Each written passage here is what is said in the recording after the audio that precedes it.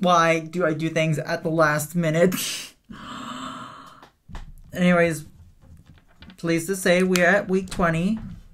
Beginning with week 21, as I previously said, we're going over a few more recipes for this upcoming summer.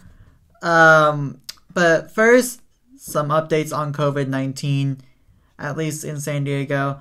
So far, our area has met 3 of the 5 criteria that would warrant a reopening of our businesses. And this comes just one day after the government introduced a 4-stage reopening plan. We're already in stage 1, and stage 2 will involve some retailers and then some dine-in restaurants and cafes. But then in stage 3, that's when that's where hair salons fall under stage 3. So it's going to be a bit longer before those get underway.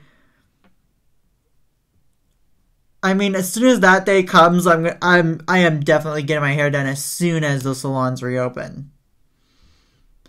And then stage 4 is where all the massive gatherings happen.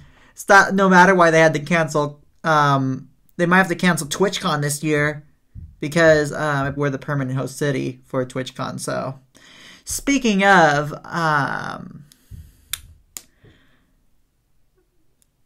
quick PSA, I might be launching on Twitch. You'll find out in a couple of weeks, and then that link will be going in the description when that does happen. I am low-key doing this. Why do I keep uploading these videos 30 minutes until it turns the next day? I don't know why. But let me give you a little preview of what I'm making in these recipe videos. So I'm doing a couple salads. The first one is going to be a seasonal green salad. And then the second one, which goes up on the 8th of May, that is going to be an edamame snap pea salad.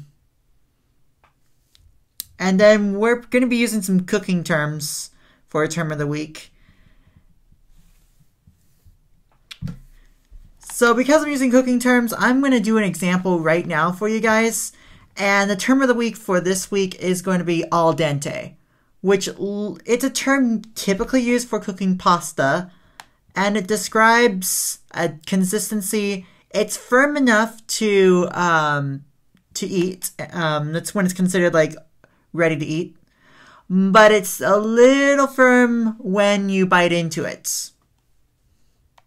I mean, you won't notice it in like spaghetti or something, but if you cook like rotini or macaroni, you'll notice that firmness for that term. Thank you guys so much for watching, and I'm guessing we'll see you in actually 2 days. See you May 1st for week number 21 for the first of those 2 recipe videos that I have in mind. And there might be a few more as that comes into when it becomes available. And I filmed those videos in January long before the pandemic even hit us.